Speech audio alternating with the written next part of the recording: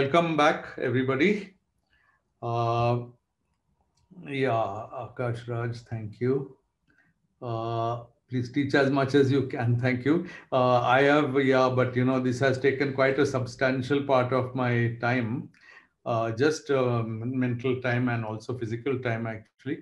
So, what I think is that we can have a, if anybody is interested in organizing it, we can have a part two for the people who have attended part one. So, I'll start from where I end this part. But this part will end on Wednesday. So that's the first announcement. So this Wednesday, day after tomorrow, there'll be one more lecture. And that's the last lecture of this set. Okay.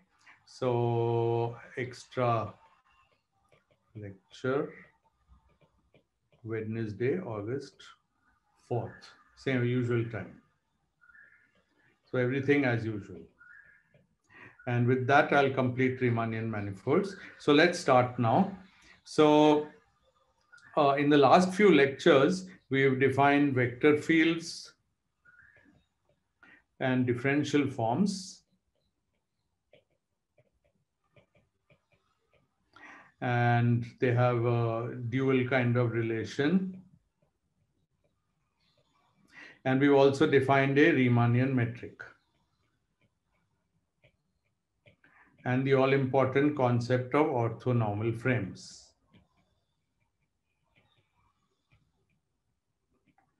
Now,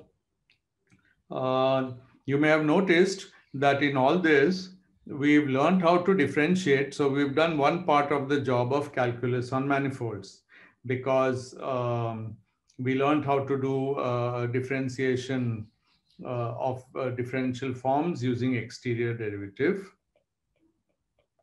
We also learned that vector fields act as derivatives of a kind. X on Fg is xf times g plus f times xg, which is like a derivative. We haven't yet learned how to differentiate any arbitrary vector field or differential or the member of its dual space. We've only learned a very specialized kind of derivative called exterior derivative, which is antisymmetric intrinsically, but very important. So there are more general derivatives called covariant derivatives, and that will be the subject today. And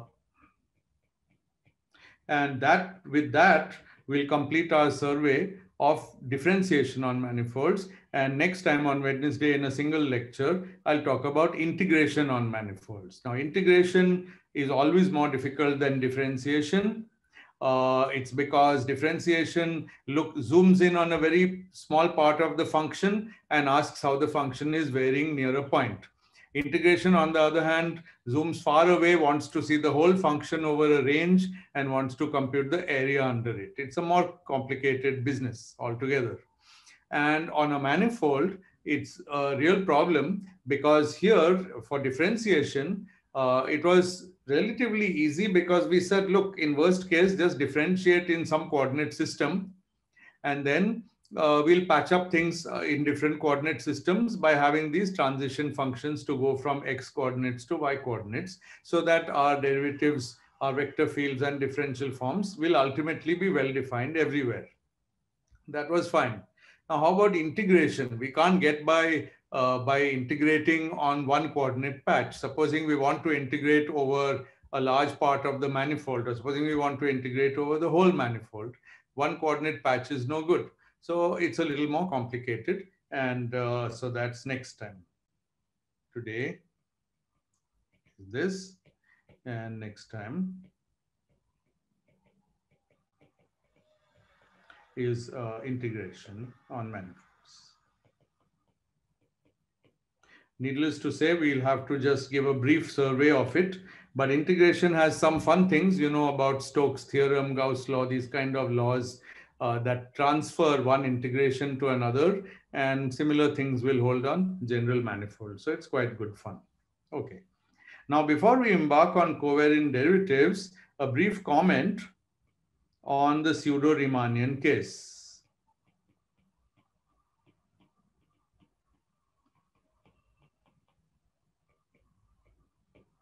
So I had actually a vague memory that pseudo-Riemannian geometry is discussed in the book. Of course, it's not discussed in my book at all.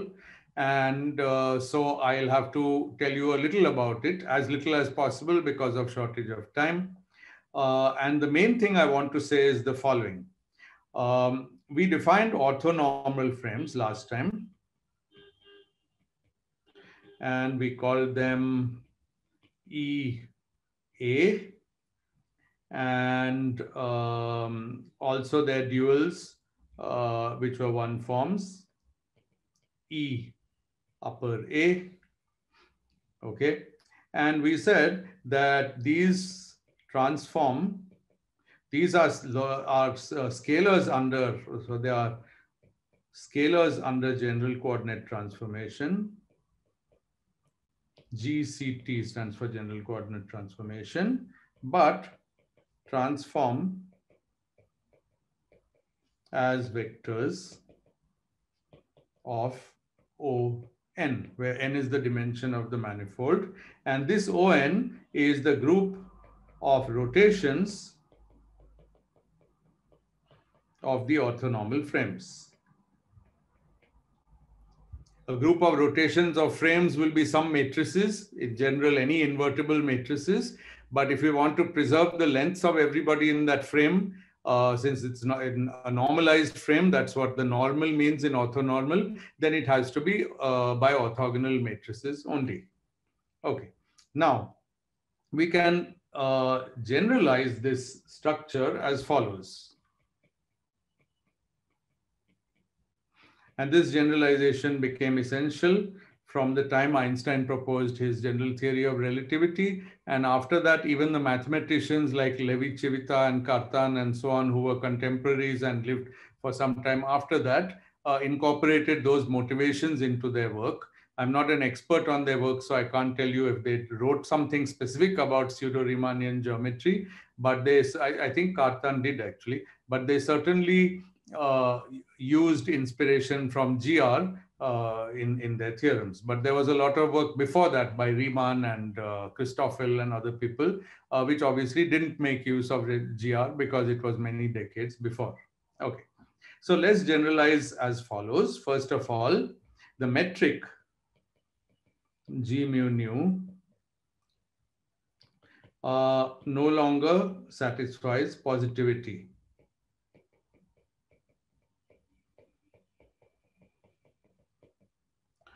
Which is that the inner product of two tangent vectors in G is equal to 0 if and only if A equals B. We just get rid of this postulate.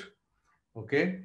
Secondly, we choose, now we'll still keep calling it a metric, but it's not a metric in the old definition because of this postulate. But we'll choose metrics G mu nu of signature minus plus plus plus.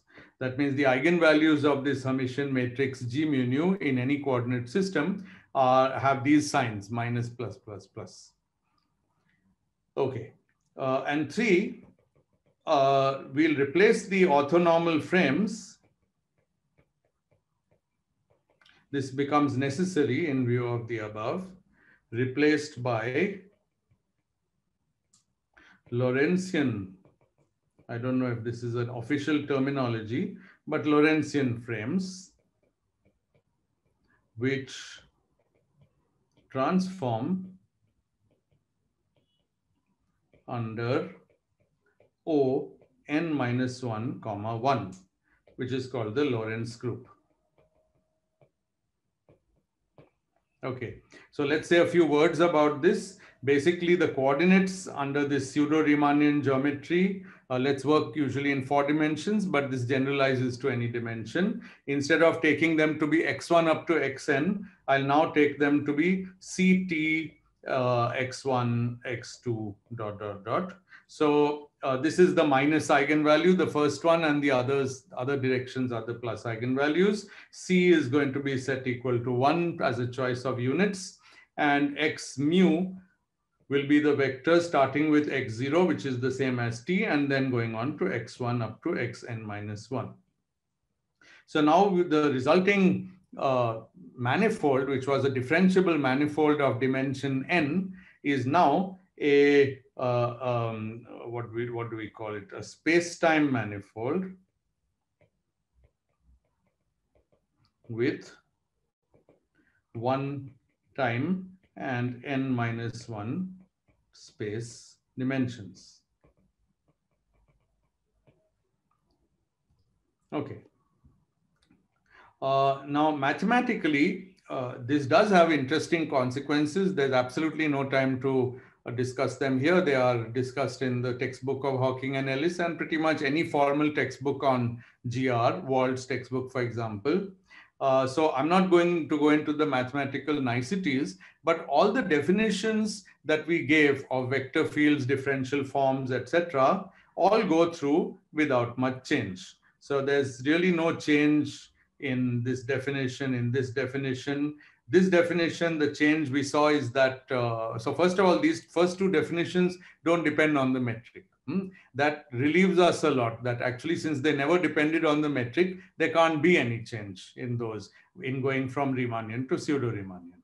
Okay, so here it should be a pseudo-Riemannian metric. And here ON is replaced by O. I don't remember whether I called it N. I think I called it N minus 1 comma 1. Some people call it 1 comma N minus 1. It hardly makes any difference. Okay. Now it's a very different group in many ways. It's also very similar in many ways, but it's a non-compact group. That's another whole story. This new one, ON minus 1 comma 1, and the Lorentz group. And one of the best references to study representations of the Lorentz group is actually the book which I wrote with Mukunda, and Mukunda's half of it, okay, which is on Lie groups and Lie algebras. But in particular, unlike many books on Lie algebras, textbooks, it spends quite a lot of time developing the mathematics of the Lorentz group and Lorentz algebra. And I think that's extremely important, and I very strongly recommend it to you. Okay. So this is pretty much all I'll be saying about this generalization to the pseudo-Riemannian case. But from now on, we'll keep a sort of open mind that whatever we are discussing, even though we'll use words like ON and orthonormal frames, we'll be open to the idea that these formulae extend to the pseudo-Riemannian case also.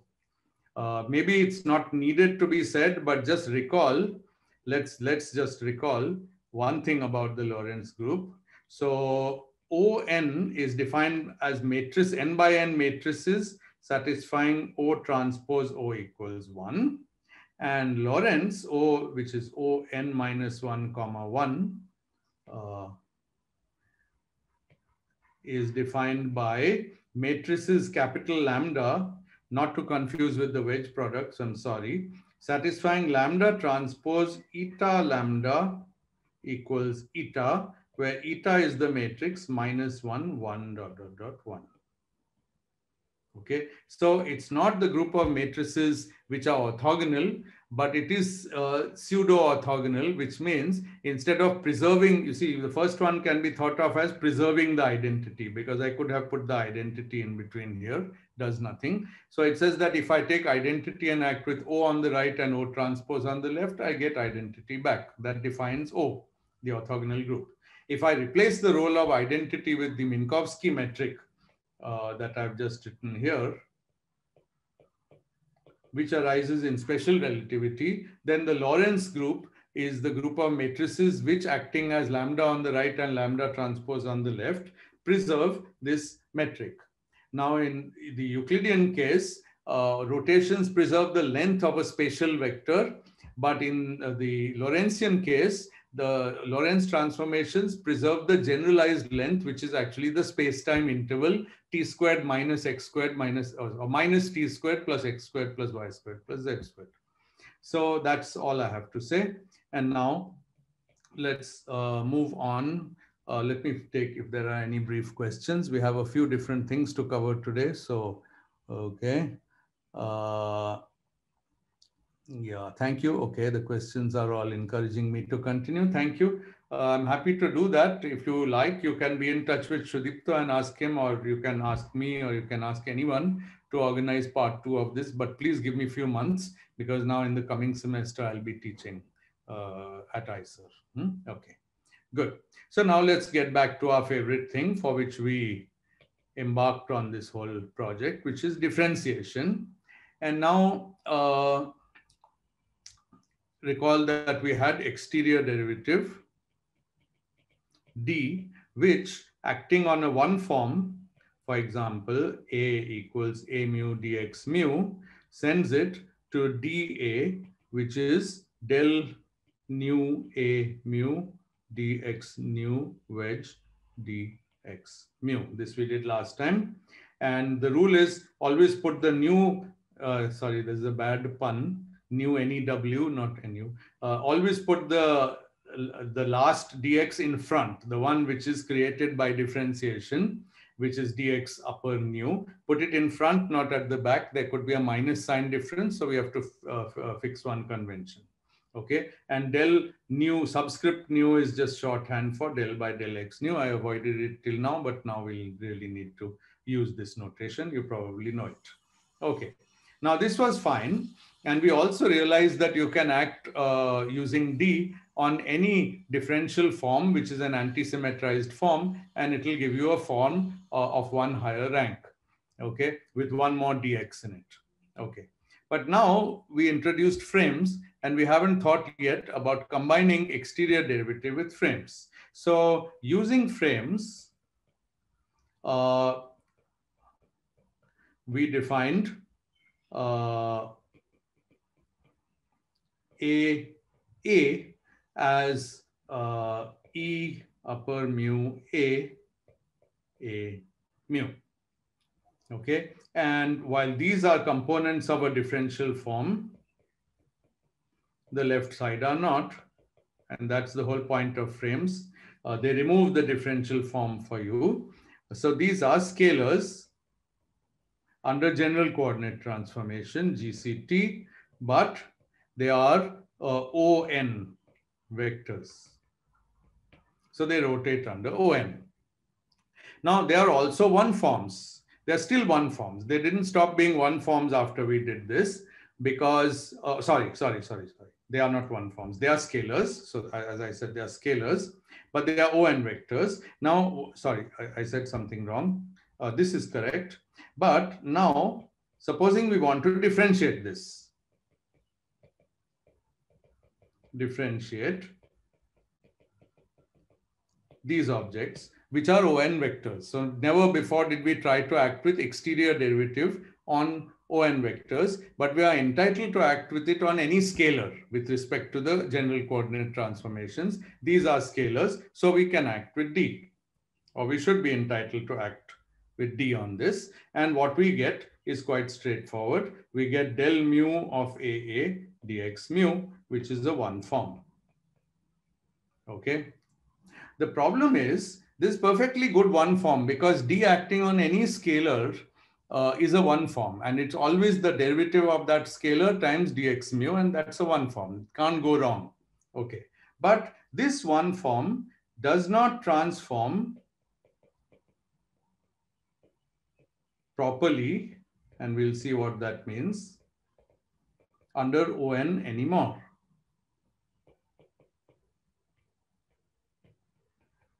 So previously, AA was a scalar which transformed as a vector under ON and scalar under general coordinate transformations. The new thing is a mess. It's a vector under general coordinate transformations, but it doesn't transform properly under ON rotations. So let's show that.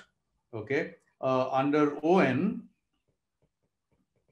AA goes to A prime A, which is equal to lambda. Well, so now I have to choose a notation for my ON matrices, and I'm going to deliberately choose the notation I used for Lorentz transformations, namely lambda. But we'll allow lambda to be an ON matrix or an ON minus 1 comma 1 matrix.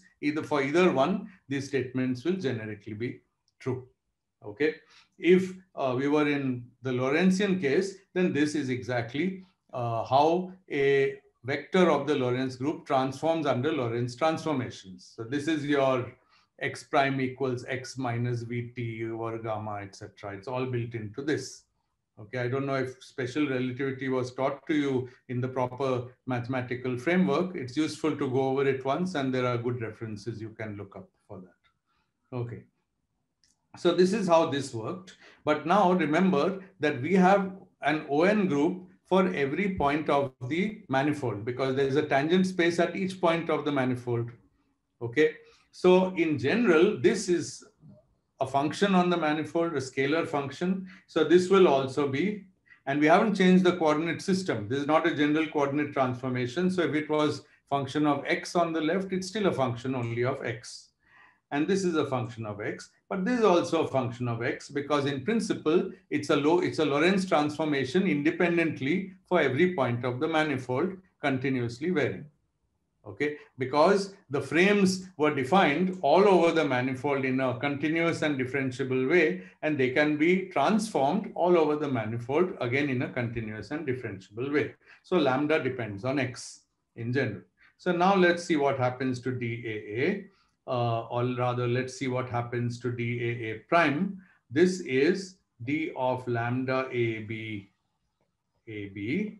This is now lambda AB D A B plus D lambda AB times A B. Now you see, original A, capital A, had a small a index, which said it's a vector under the Lorentz transformations or frame rotations. And DA also has one index, so it should also be a vector under the same transformations. And so this is a good term, but the problem is this is a bad term. This says that the DA no longer transforms as a vector because there's an extra term.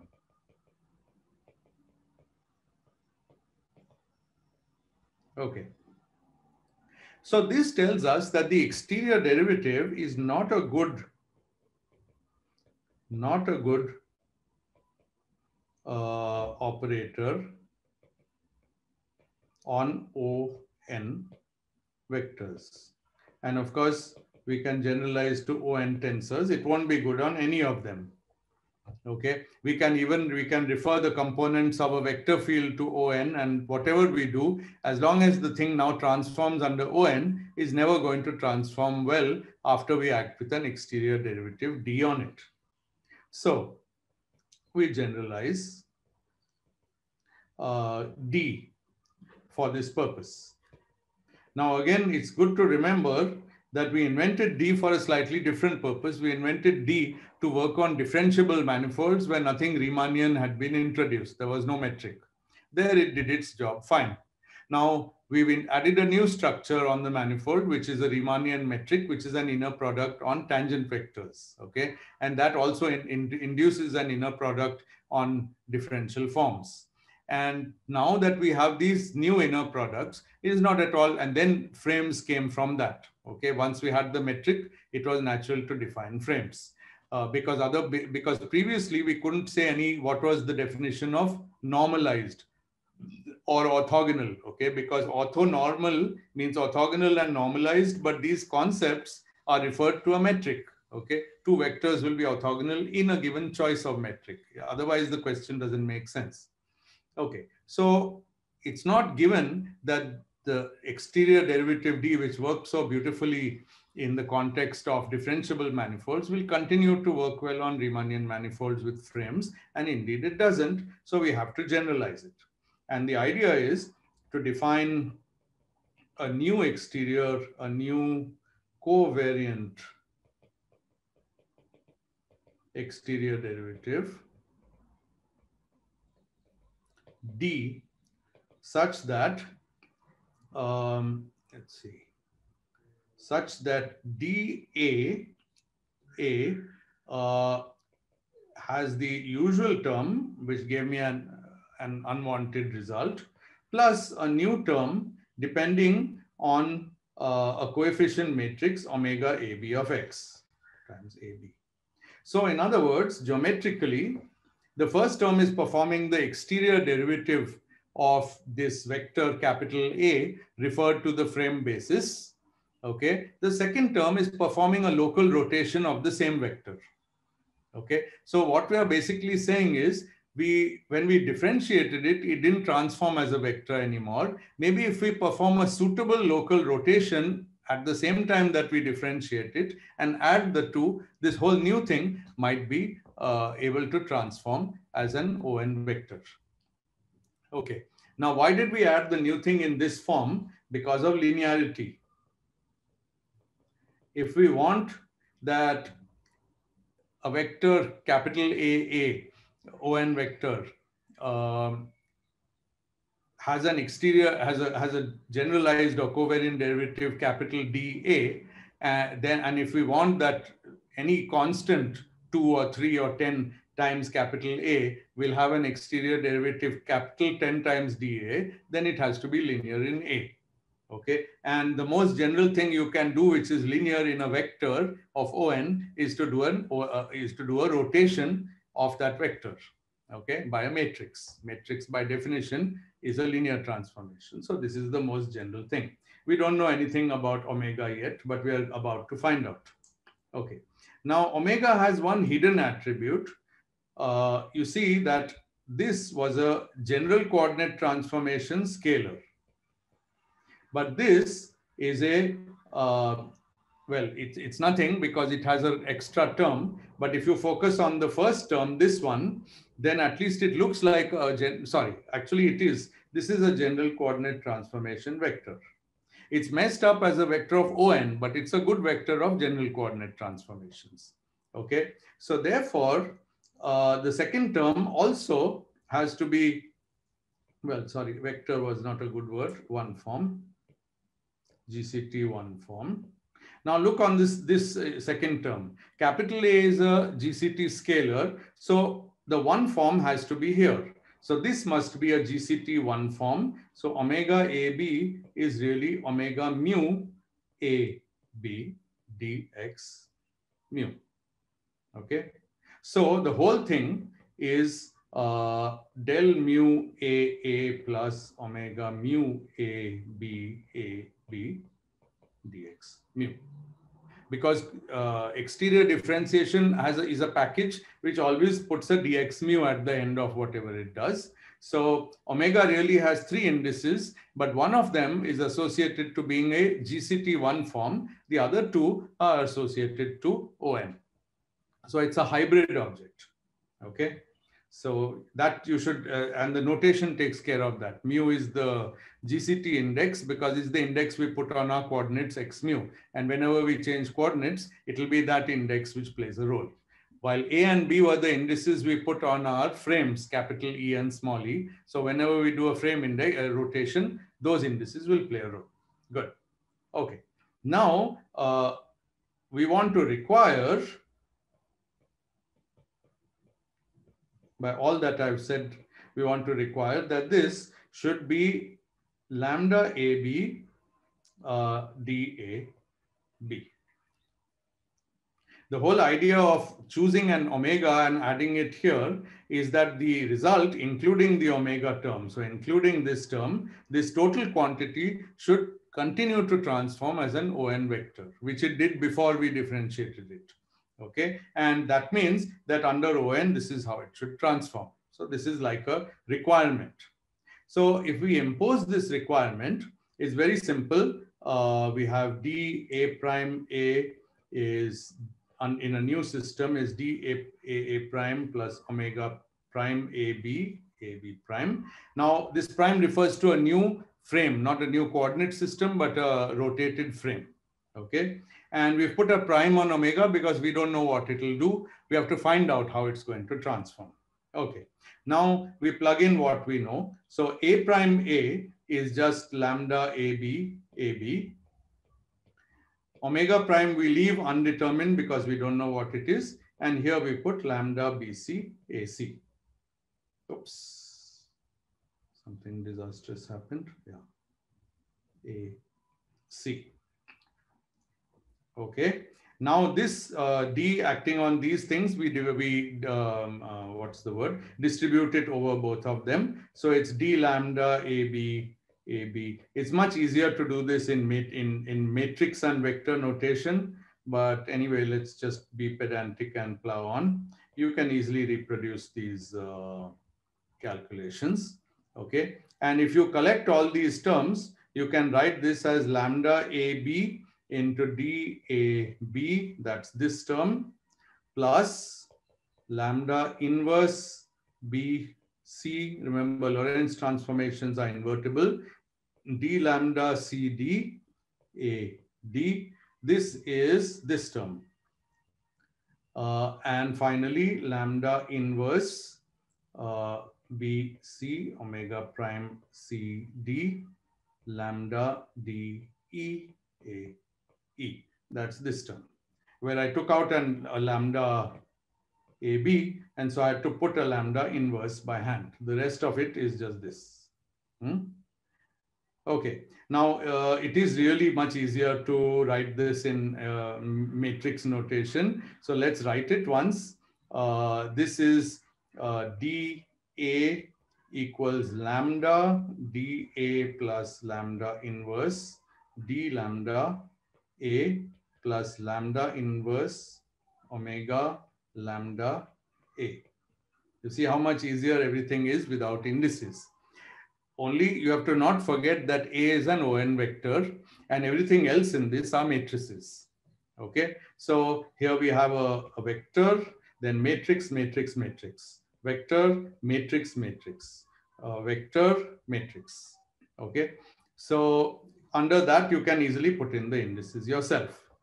Now from this, it immediately follows that omega, this is an exercise, I'll leave it for you, it's very easy exercise, that omega prime is lambda omega lambda inverse minus, signs are quite important here, minus d lambda lambda inverse. Okay, this is a very important equation.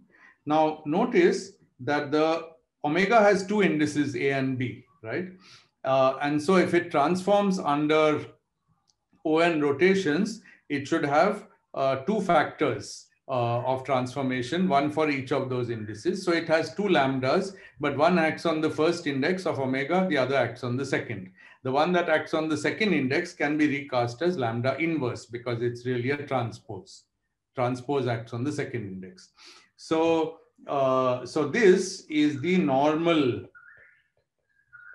transformation of a second rank, that means with two indices, ON tensor, and this is the extra term.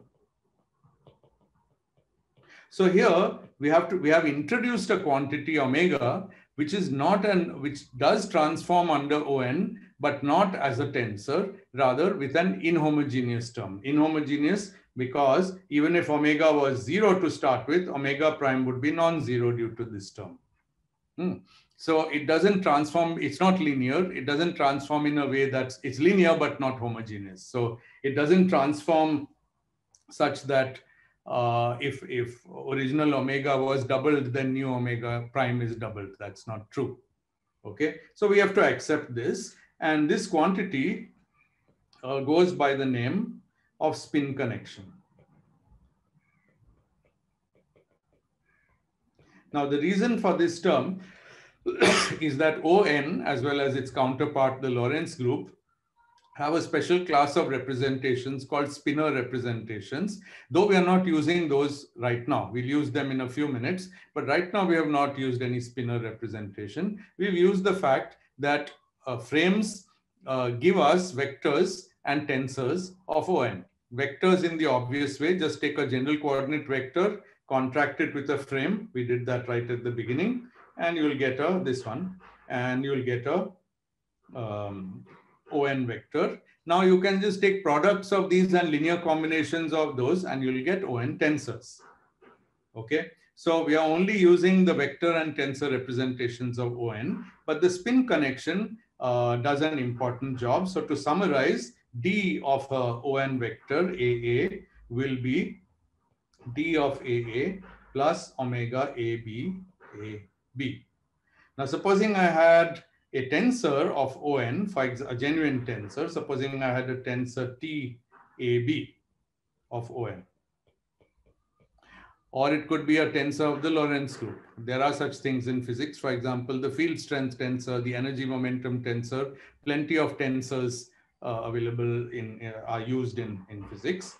Now, what is D of it? So this, we have to learn this rule by using the first rule and combining vectors into tensors. But the answer is very simple. It's DTAB plus omega AC TCB plus omega B C T A C. So if you can easily remember this rule. If you remember this rule, it says just apply this rule to each index. So what's the rule? This was the index A, replace it by B and put an omega. So here, this was the index, replace it by C and put an omega. We didn't call this B because there's already a B. Then add another term where this index gets replaced by C and you put an omega which rotates that. So it's like you add up a rotation, it's not exactly a rotation, but you add up an omega acting on each of the indices independently. That's the rule for this. And the claim is that then, and easily generalizes, and the claim is that with this definition, D of any tensor of ON is again a tensor of ON. And moreover, it becomes a one form because D makes any general coordinate scalar into a one form. Okay, good. So we've completed that. Now there are a couple of important comments and definitions. But before that, let's take a quick look at the questions. It is like Poincare group in QFT, Akash. I'm not sure. Poincare group, I believe, is a group of translations. I don't think we brought in translations here. Yeah. Is it, Ritvik says, is it necessary to have a metric for this construction? Absolutely. Because without that, well, okay. Is it necessary?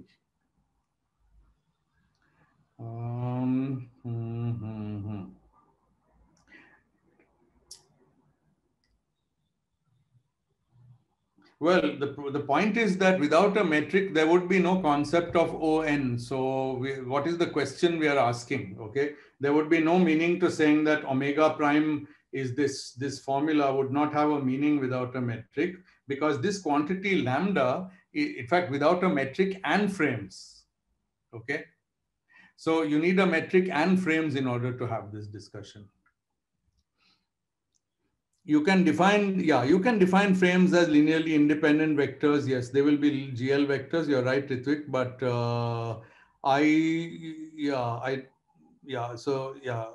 Rabsan, you're right. I mean, of course, you can't define orthonormal without inner product. Derivative is isomorphic to translation. Okay, maybe that's true. All right. Anyway, it looks like the things that I'm doing in precisely here in detail are understandable. I don't know about whether it can be or makes sense to generalize it. But in the context of frames, we can't do without this spin connection in order to let these derivatives act. Okay. Now, there's a question which will differ. Is omega AB unique? And the answer will be no. And we'll see that only after you put some supplementary conditions, it will become unique. So we'll talk about those in a minute. Now, two comments. So there are two interesting tensors that arise from our definition of exterior covariant derivative, D. One is, you could ask yourself, well, I seem to remember that there were some one forms, E upper A, which were the dual frames. Yeah, you remember that these were dual to the capital E. Capital E's were vector fields. So these are dual one forms. Okay. So what is D? Capital D acting on this.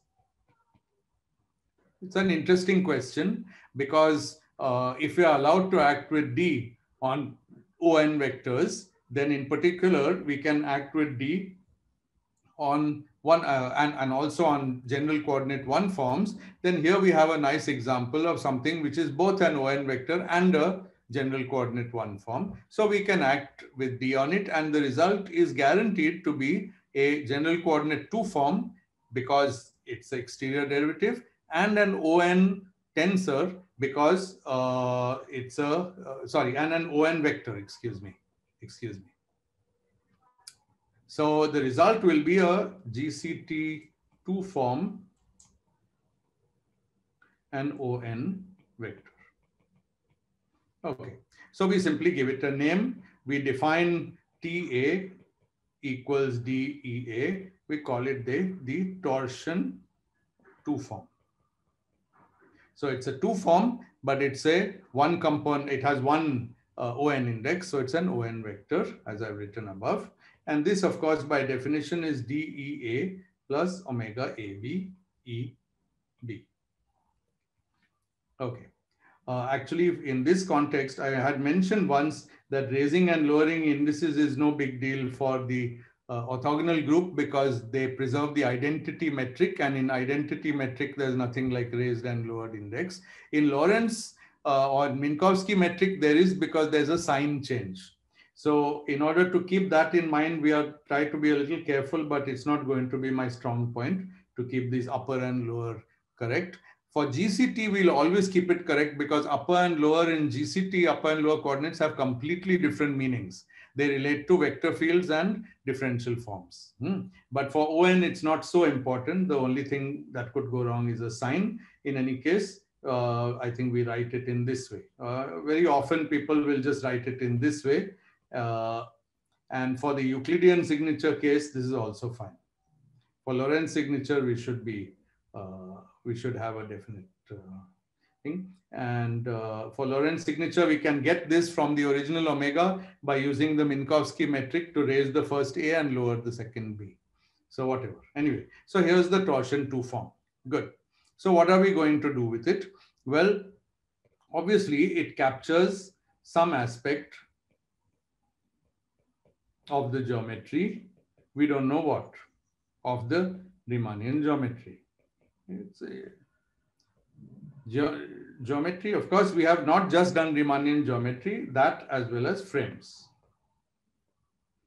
Okay.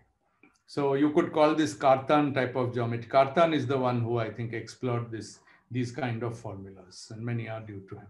Okay. So that's one interesting tensor that arises. It's not a tensor, actually, it's a 2 form. So I should have said 2 interesting 2 forms.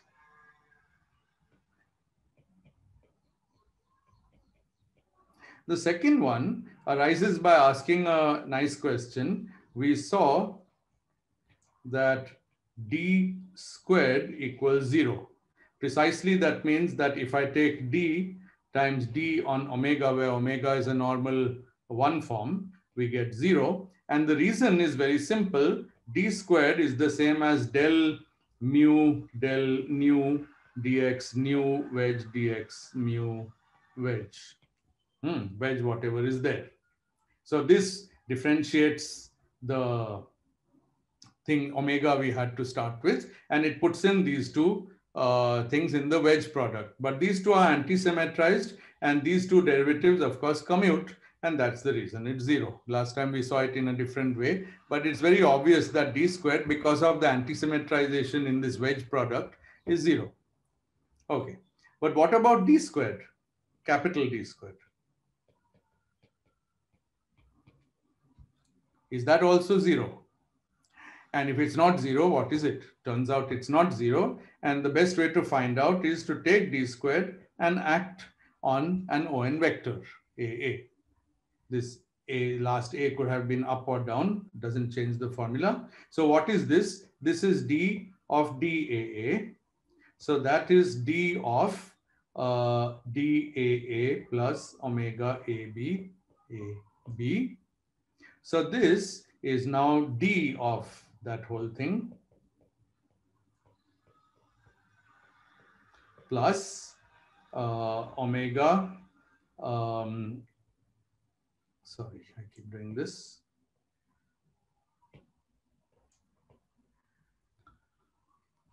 Okay, plus omega AC DAC plus omega CBA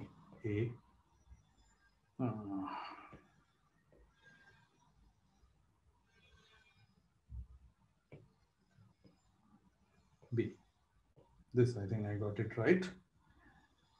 Okay, so this is what you get if you act twice with capital D. The first action of capital D gives you this quantity, and this, which is the same as this. The next action, you take D on that quantity plus omega on that quantity, because the quantity we had, this one, after one application of D, was still an ON vector.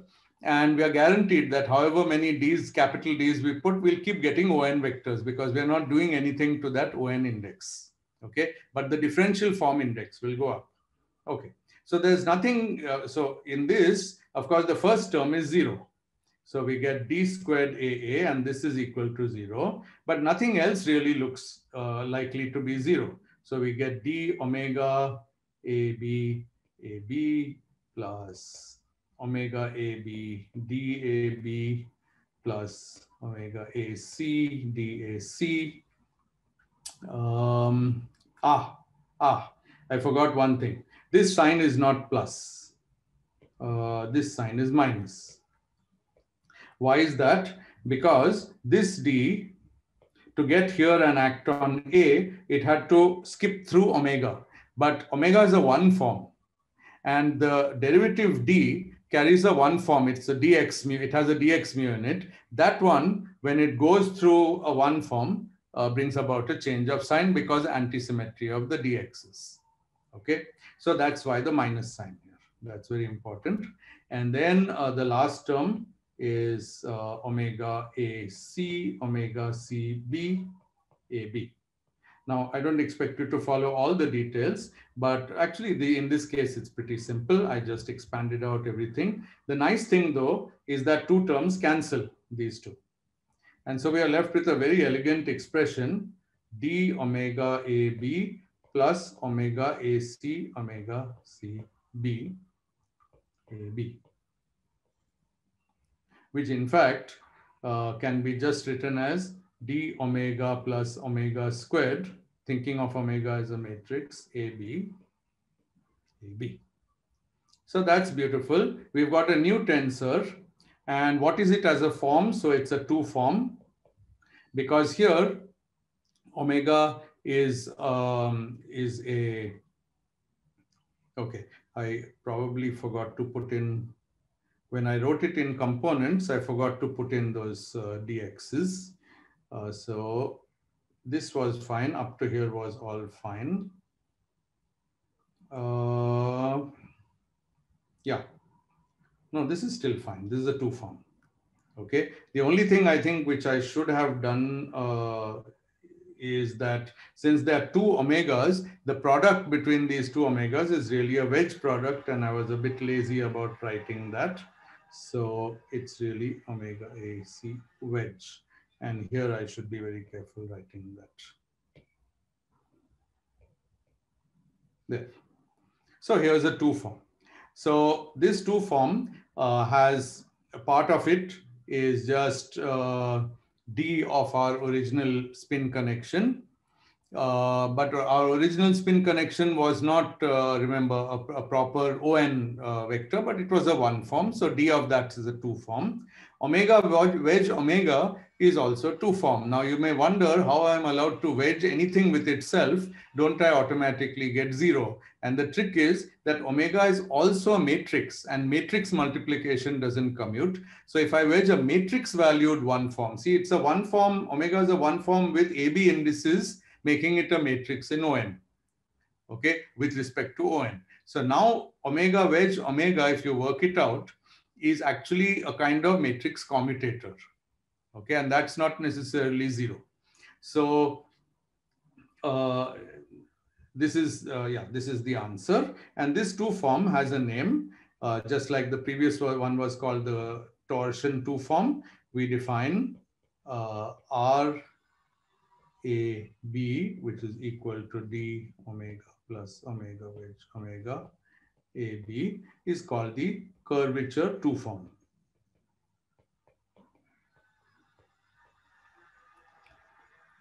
Okay, so we have two interesting two forms. One is a ON vector called the torsion. Where did it go?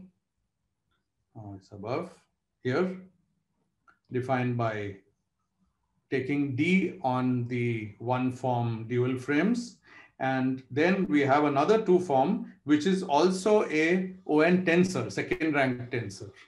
Okay, and that's defined by carrying out capital D covariant derivative twice on a ON vector and GCT scalar capital A, this one.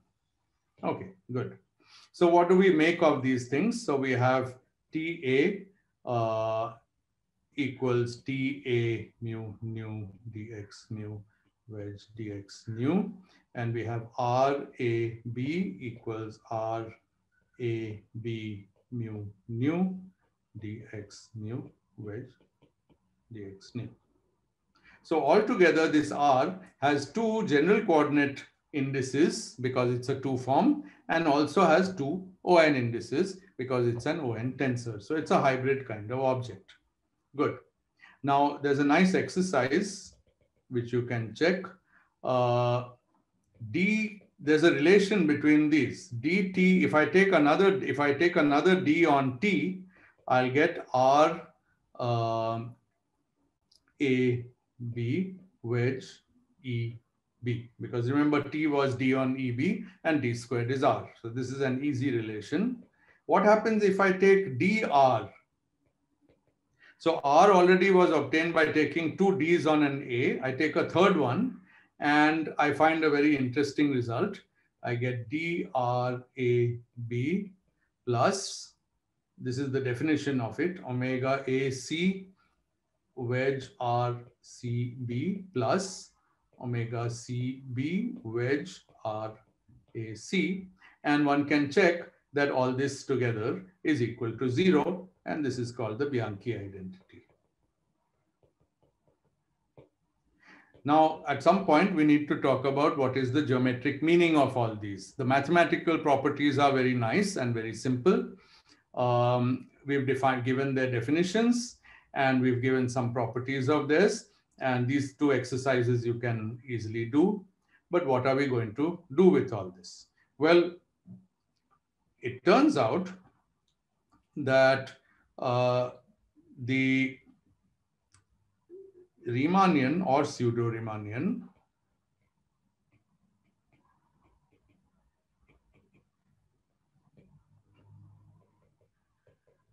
fold is captured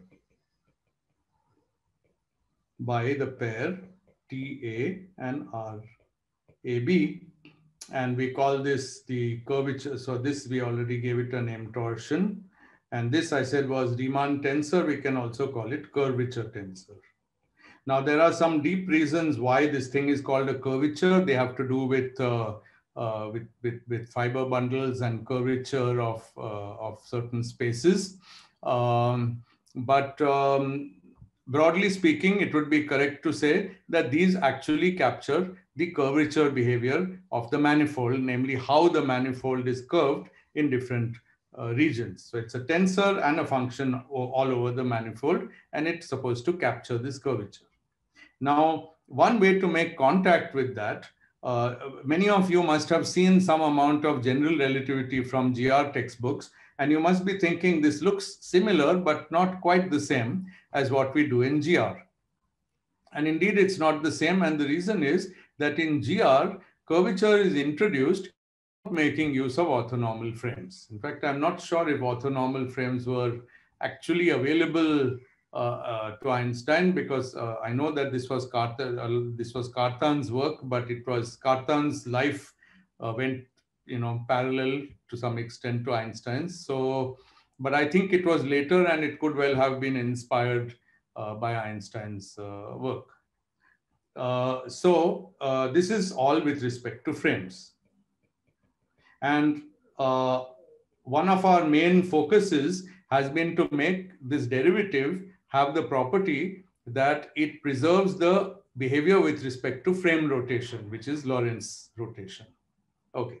Now there's another point of view which doesn't use frames, and it's actually an older point of view. And in a sense, we could have introduced it long ago. Given a Riemannian metric,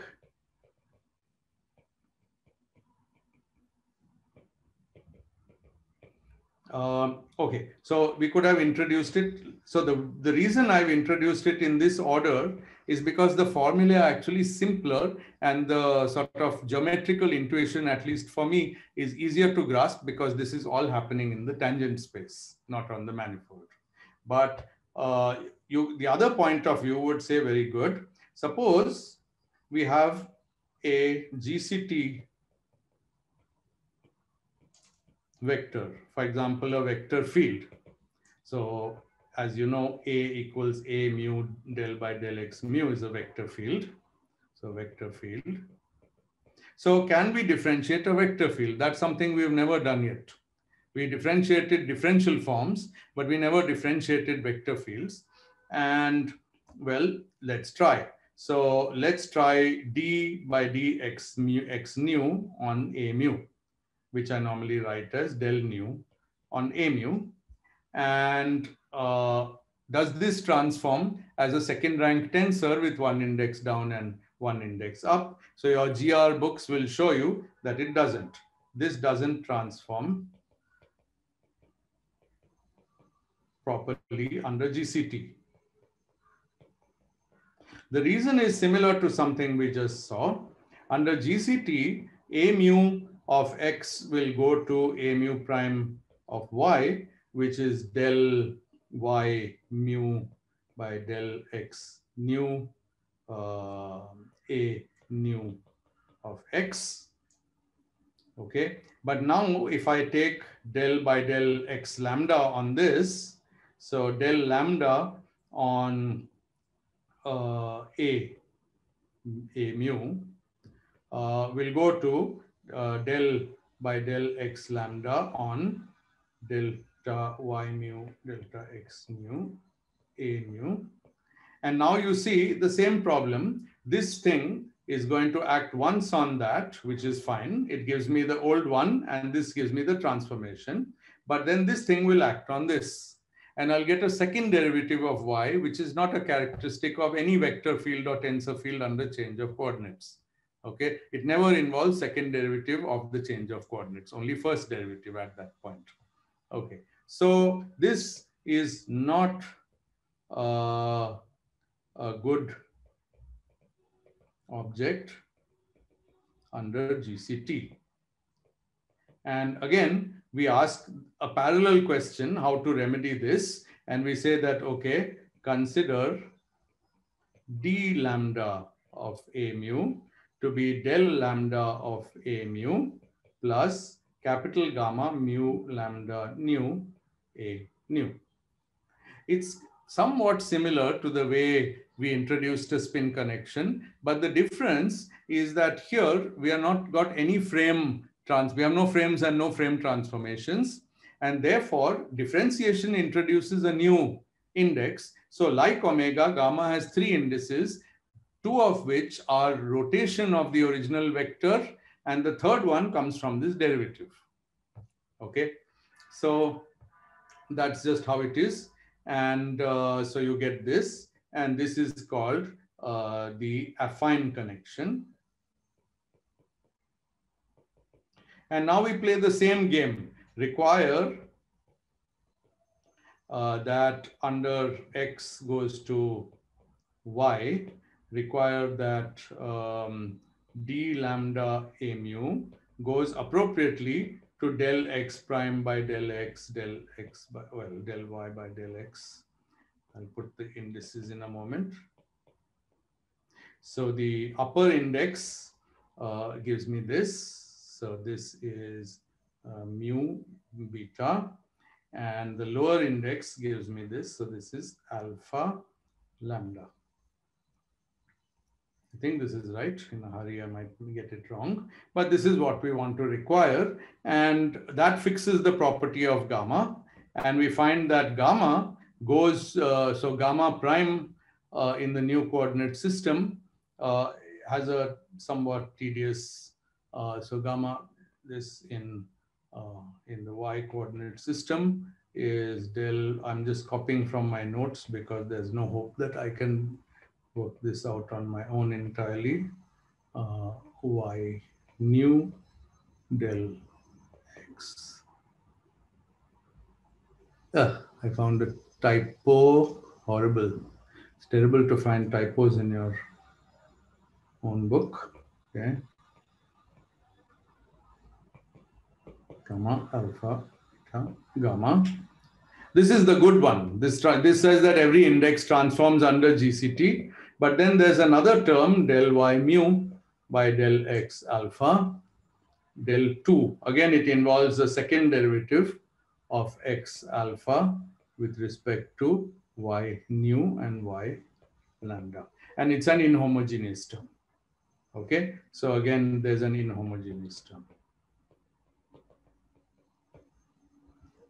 Okay, now, so you see that this gives me a covariant derivative, which acting on GCT vector fields gives me GCT tensors. Okay, actually it gives me mixed covariant and contravariant tensors because the derivative always adds a lower index. Okay, and it's easy to check that the same similar formula holds to this for lower index, but it's different. It is d lambda of b mu is equal to del lambda b mu minus gamma lambda mu alpha b alpha. It's different from that one in sign. And what you might be thinking, if you're familiar with the GR point of view and not familiar with the frame point of view, you're probably thinking these look like parallel things. Can't we just, aren't these the same formula? Answer, no, they're not the same formula. They're two different formulae. Two sets of different formulae with different properties. And in a few minutes, I'll talk about what are the key differences. Now, let's ask the question, is gamma mu nu lambda unique? Same question that we asked for omega. And the answer is no, again. Okay. So now we need to see, so fix both omega and gamma uniquely by some additional conditions.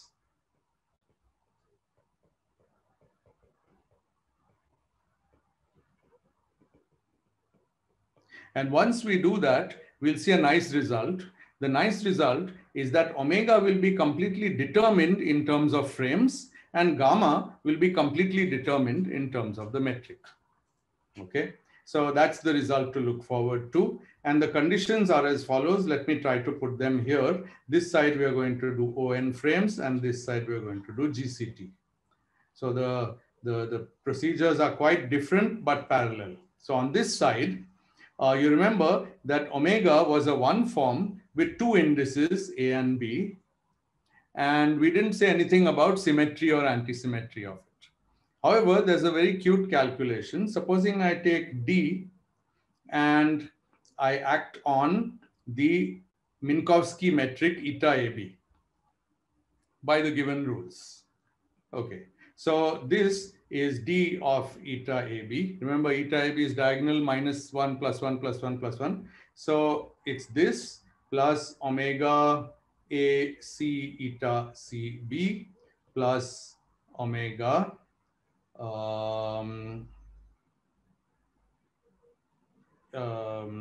B C eta A C. Now, what is capital D on the Minkowski metric? Since the Minkowski metric in general relativity represents flat spacetime, we should expect that the covariant derivative on flat spacetime doesn't do anything. It should be zero. But actually, this is not fixed uniquely. It could have been non-zero and we would get something. it just would be much more complicated, and it seems reasonable to fix it to be 0. I'll make a comment later on the physics of these choices. Supposing we choose this, it's immediate. You see, this term is automatically 0 because this is a derivative, and the eta AB of Minkowski spacetime is just a set of constants, so they don't change. This first term becomes omega AB, and the second term becomes omega BA. So we find this result, which is anti-symmetry of omega. So this is the first extra condition. So I'll say it is setting omega to be anti-symmetric. That's an auxiliary condition. The second one is to say, well, look, there's a torsion tensor, okay, TA, but we don't have a very friendly interpretation of it. So why don't we just assume that it's an extra thing, not directly connected with geometry, and set it to 0. If we set the torsion to 0 and make omega antisymmetric, these two conditions, these two, determine omega AB completely.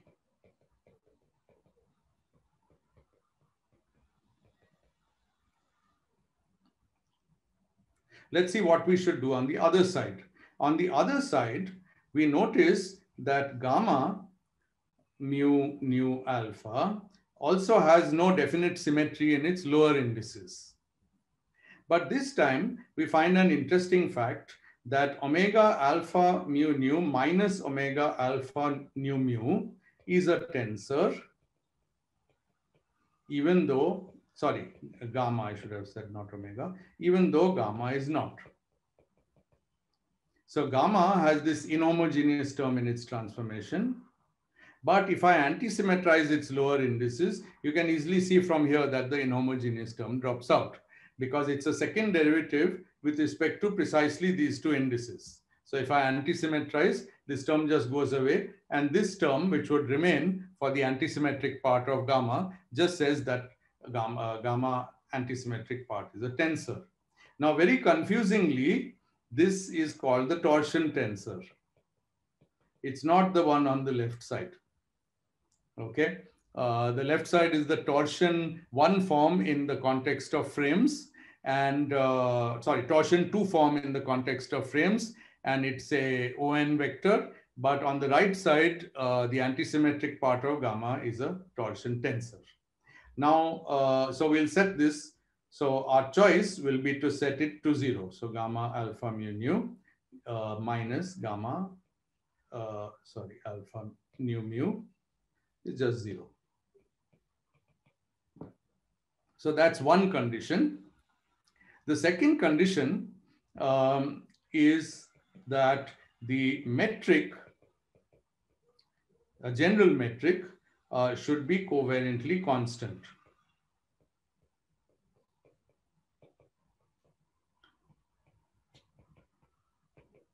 This is goes by the name of metricity. And this says that d mu of g alpha beta, which, as you know from the definition above, is del mu of g alpha beta minus gamma mu alpha nu g nu beta minus gamma mu beta nu g alpha nu. It's this. So we set this thing to 0. We say that covariant differentiation should have the property that it preserves the Riemannian metric of a manifold, of a Riemannian manifold. So that's an extra condition. And with this, with these two conditions, gamma mu nu alpha is completely determined.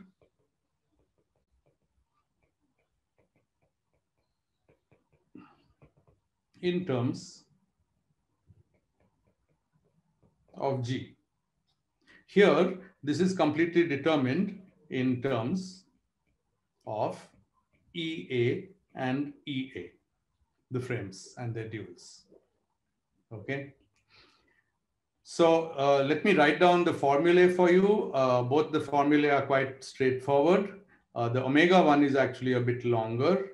So omega mu AB with the condition of vanishing torsion and of antisymmetry is that it is half E alpha nu del mu E nu B minus del nu E mu B minus E mu C. This is quite tedious. I don't know any simpler form. Del nu E C sigma minus del sigma E C nu. All this minus mu goes to nu. Sorry, minus A goes to B. There's no nu in this formula.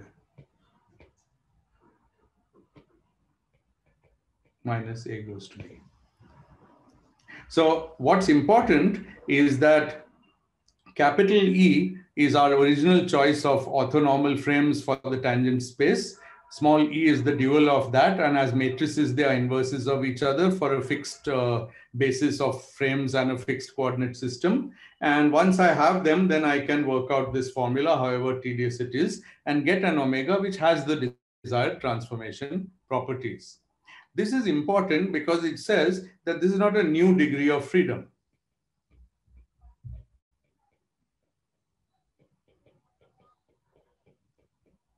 The degrees of freedom that are independent are basically only capital E. Even small e is not new. It's the matrix inverse of capital E. So this is the only degree of freedom in our geometry, and all the geometry is specified in terms of it. Similarly, if I do this on the affine connection side, I find the very famous formula. This one I can actually remember by heart.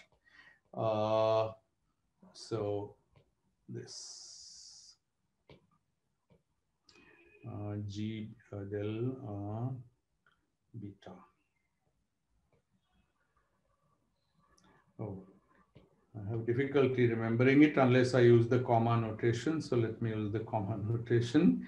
G beta mu nu plus G mu minus G mu beta. This comma is commonly used to be ordinary differentiation. So G beta mu comma nu is the same as del nu of G beta mu. Textbooks also use a semicolon. This is d nu G beta mu, which is anyway 0 by metricity. Okay.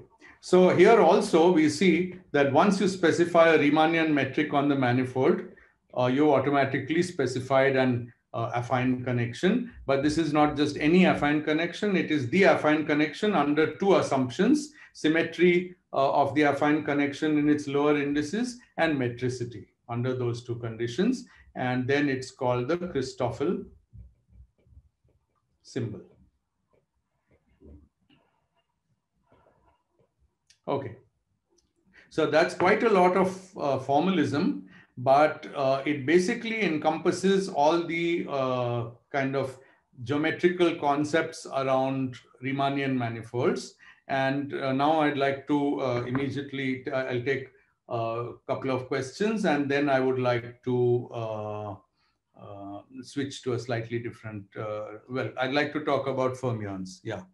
Let's say I'm at a chart. I have a task to rotate from one frame first in the tangent space, then also in cotangent space to the matrix which I use look like regular orthogonal matrix lambda lambda. Yeah. Yeah. So the tangent space and cotangent space are defined on the manifold. They are not defined in the chart. I can write a tangent vector in the chart, but the tangent vector has its own independent meaning. That's why we gave this axiomatic definition that x is a tangent vector if it acts on functions f and g by x of fg equals xf times g plus f times xg. Okay, doesn't have any reference to charts. That's very important. So if I'm in a chart or I'm not in a chart, the matrices which I use, the matrices that I use for rotation of a frame have nothing to do with there being a chart.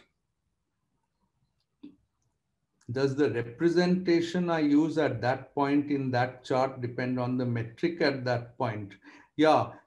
See, you keep saying you're at a point in a chart, but we are never at a point in a chart. We're at a point on the manifold.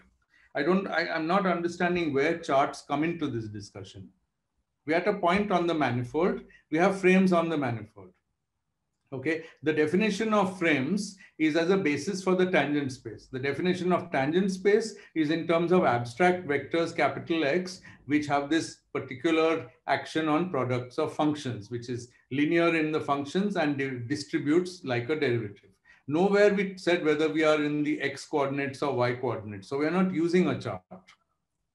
So, but what does a lower script index in E mean? EA? No, of course, E lower A and E upper A are not the same. No, but you forgot in my last lecture then. E is always upper A, capital E is always lower A. This is basis of TP of M, and this is a basis of TP star, the dual space, the cotangent space, and it's precisely the dual basis. So EA, EB is delta AB. This is always true. This is also true in a Riemannian or pseudo Riemannian metric. This formula is always true. So yeah, the point is you could have had any old basis of a tangent space, but is an orthonormal basis which has a new feature which says that EA comma EB in the metric G is delta AB. This is new. And in the pseudo-Riemannian case, the right-hand side would have been replaced by eta. Okay, but you don't see on this page any X or Y coordinates. Okay. In the formula for omega, we have EA. Gosh, have I bungled that? I seem to have bungled that. No, I haven't. Where is the formula for omega? Let me see. I wrote it wrong. That's just me. It's also a typo in the book. I'm so sorry. Thank you for bringing that up. This is all, well, it should have been down. You can see that, right? Because on the left side, it's down. This index, so let me write it before I forget. B nu, B mu. Okay. Now the next term, yeah. Here there is something I've done which I'm a bit confused about, and I think this is because of the metric of the Minkowski metric was assumed to raise this. Yeah, let me check this. I think this was too hasty. I'm sorry. I should have been a little more careful. E mu C E C sigma. Yeah. Sorry. Anyway, whatever it is, it's my mistake. Probably this should be written as E T mu, and here we should have eta C D for the pseudo-Riemannian case.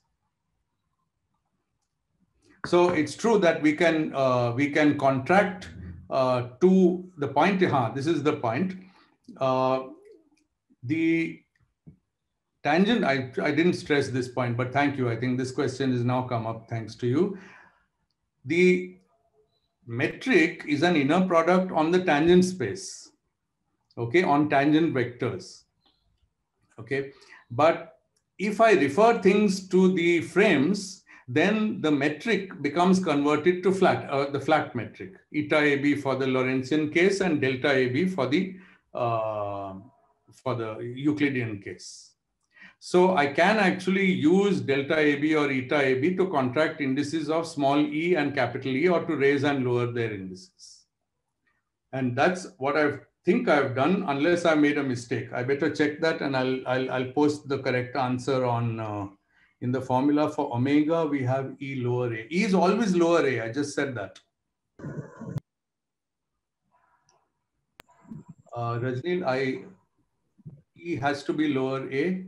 Have I? Yeah. So the formula for omega I should correct, but everywhere small e should always have lower indices and capital E should always have upper indices. I think this also in my hurry I wrote as alpha, but should have been A. Yeah, this is correct. So the basic geometry of these objects is always like this. Yeah. Okay, so Tanmay, I didn't answer your question, but also because I didn't fully understand why charts have anything to do with it. Charts don't come into that discussion. So the important thing, and I hope this is useful to you also later when doing physics, for those of you who are in physics, is that chart is the way we understand properties of a manifold, but a manifold is a thing by itself, okay? And tangent space, cotangent space, metric on tangent space are all things on the manifold, not on the chart. They may be, the chart may be used to calculate things, even in particular, the chart may be, for all I know, used to calculate omega given a metric, or, we can't do any calculations without a chart. But one should not confuse doing a calculation with the conceptual meaning of where, in what space the object is defined. And the objects that I've defined, in particular the frames and the Riemannian metric, are not defined on the chart, okay? They are defined intrinsically on the manifold.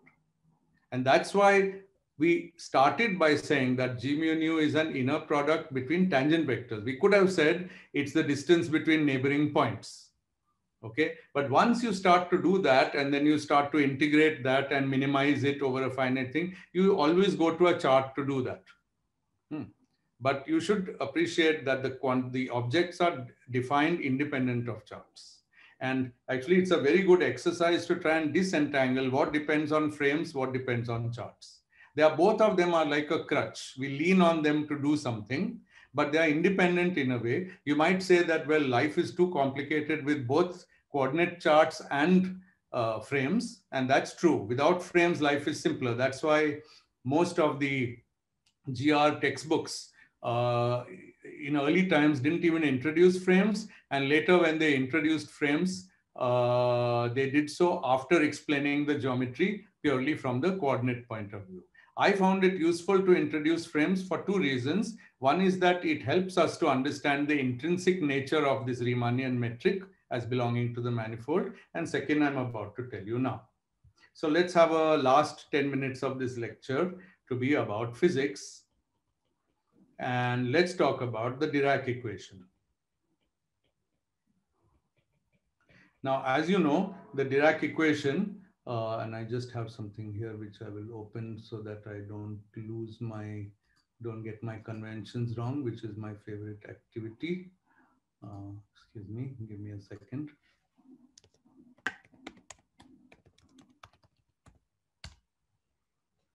Yeah. Okay, so I will write the Dirac equation as I gamma mu del mu minus m on psi equals 0. I assume that many of you have seen this and are familiar with it. Now, there are some hidden indices. Psi is really psi alpha of x, which is a spinor of O3, 1, the Lorentz group. Okay, and gamma mu maps spinors to spinors. It has these alpha beta indices, so it's a matrix equation. That's the entire point of the Dirac equation. Was Dirac's cleverness to realize that it's a matrix equation, unlike Maxwell's equations and Klein-Gordon equations. And moreover, the multi-component nature of psi includes the states of the electron and also the positron.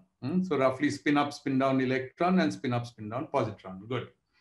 Now, why did Dirac look for this equation? To reconcile quantum theory with special relativity.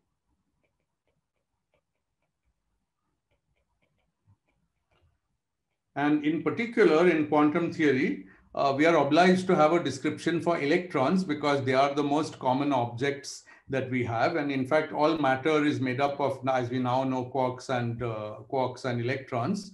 Ultimately, then protons, neutrons, and electrons. So we need an equation which is both relativistic in the special relativity sense and also quantum mechanical. So it's a wave equation for the wave function. Now, how do we reconcile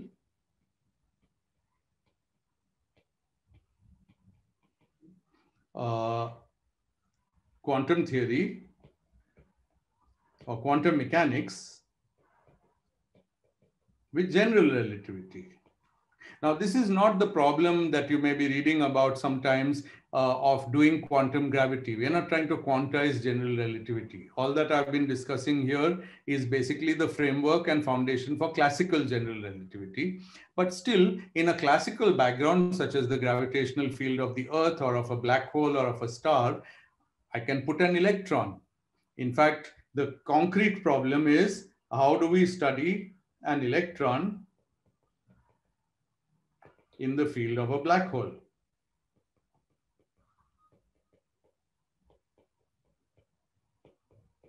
And this is not particularly hypothetical question, even though right now we don't have specific experiment to study a single electron in the field of a black hole. But in fact, there are, black holes are very abundant in the universe and electrons are abundant, and processes take place just outside the horizon of a black hole, which involve electrons. And so we should be able to do this. Okay. Now, ask your general relativity textbook, if it is one of the standard, more elementary books, how you do this, and it's rather depressingly silent on the subject for the following reason. GR without frames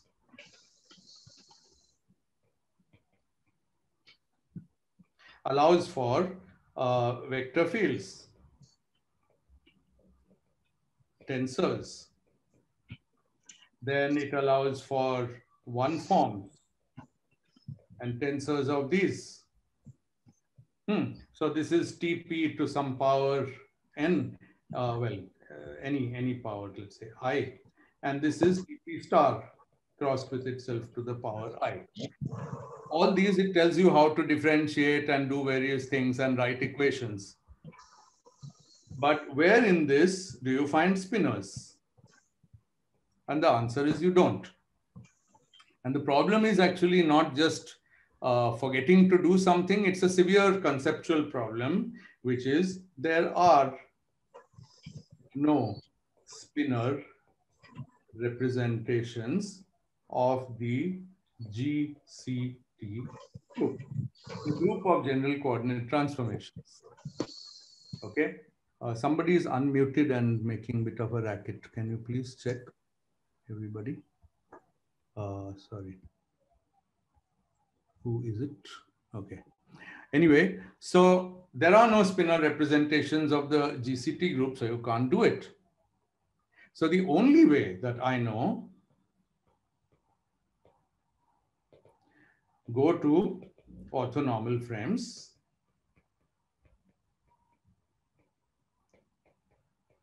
Now in orthonormal frames, the vector field of electromagnetism, mu, the vector potential,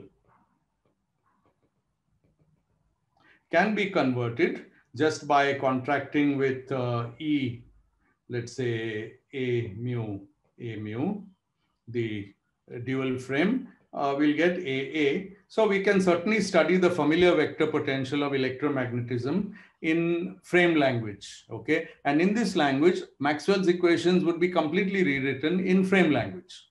Okay, that's fine, you can do it. Now, on this side, in frame language, you can say, well, ON, also the Lorentz group ON minus 1, 1, have special representations called spinor representations.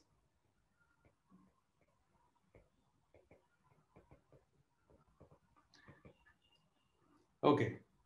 Moreover, ON minus 1, 1 is a natural place to study these things because that's the Lorentz group with respect to which Dirac made his equation. He made it for special relativity, right? And special relativity has Lorentz symmetry, ON minus 1, 1. General relativity, as originally formulated, has general coordinate invariance, which is not O anything. It's just general coordinate transformations, invertible transformations of coordinates. It's rather an ugly group as a group. It is invertible, but beyond that, it's not very pretty. But once you go to frames, you have a copy of the special relativistic Lorentz group at every point of the manifold. So another term that's often used is local Lorentz basis. Okay, and what we do to get to the local Lorentz basis is precisely this step. If we start with a vector field, we get rid of its vector index, make it a general coordinate scalar. Now it doesn't care about general coordinate transformations, but this index rotates it under Lorentz transformations. It's much more intuitive, actually. It much more fits with the spirit of special relativity. And in the same spirit, we can introduce psi alpha as a representation of the Lorentz group O n minus 1 comma 1 as a spinor representation. And now we can write the Dirac equation as follows. First, define, this is for you, those of you who have done this gamma matrices. I can't explain this in general, but as you know, gamma matrices are special matrices which define the spinor representation of the orthogonal group, and they satisfy this property. This is the property Dirac used. Okay, these are constant matrices. Now we can define what you might call space-time dependent gamma matrices, gamma mu, as E, sorry, wrong E, this is small e, no, that was the right E. E A mu gamma A, using the frames.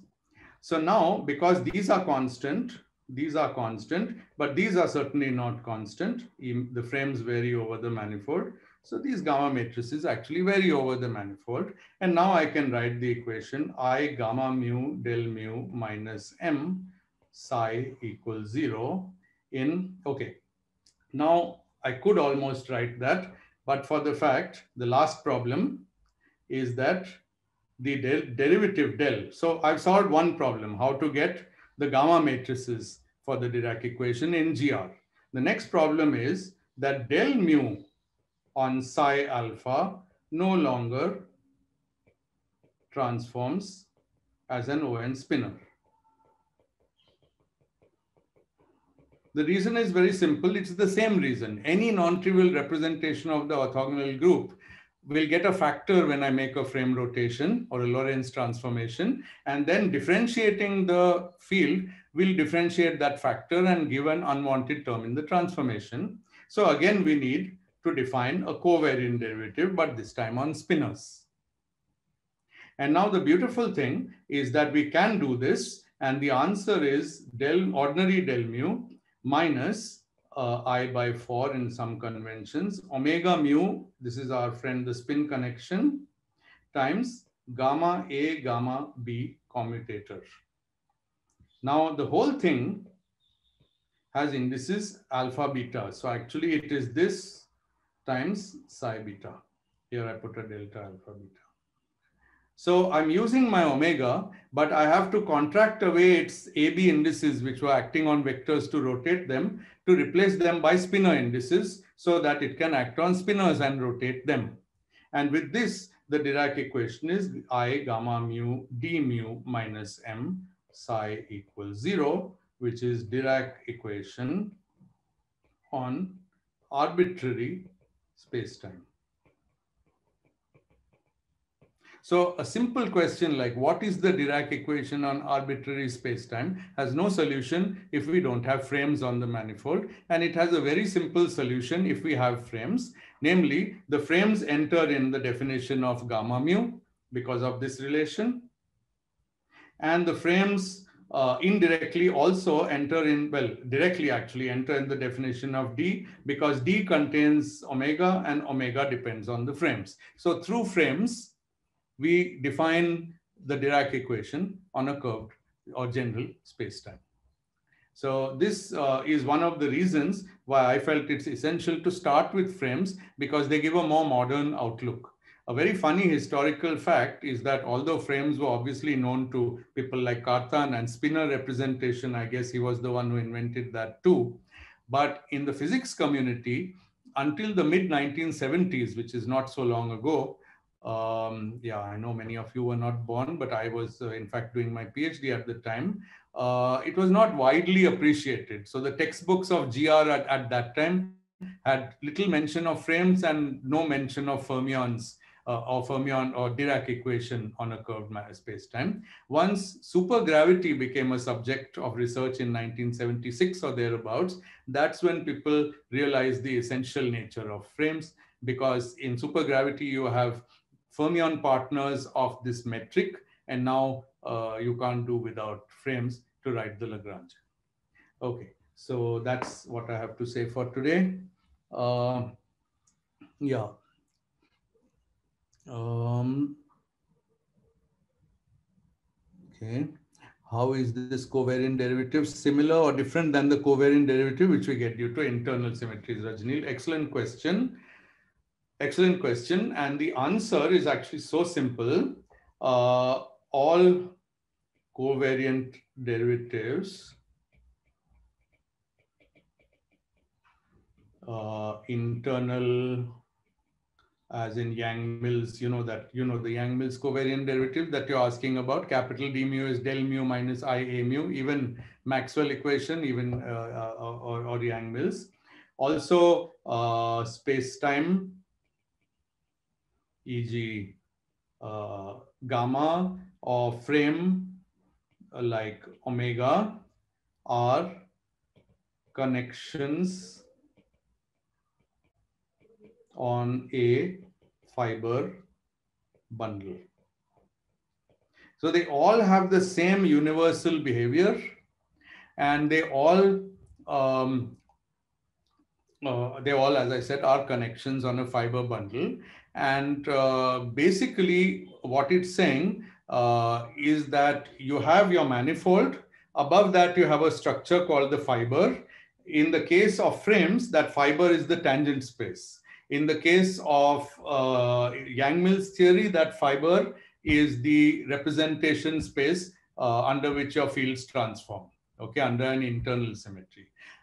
The formulae are universal, and in particular, they are identical for Yang-Mills and for frames. They are a bit different for the space-time, but for Yang-Mills and frames, they are quite the same. So you could say that Yang and Mills could have discovered the internal symmetries if they had read Cartan's work very carefully, because Cartan talked about frames, and frames involve ON rotations, and Cartan's equations can be transported to write ON Yang-Mills theory. Now, if you want to write SUN Yang-Mills theory, which is a different group, it only differs in detail. The concept is quite the same.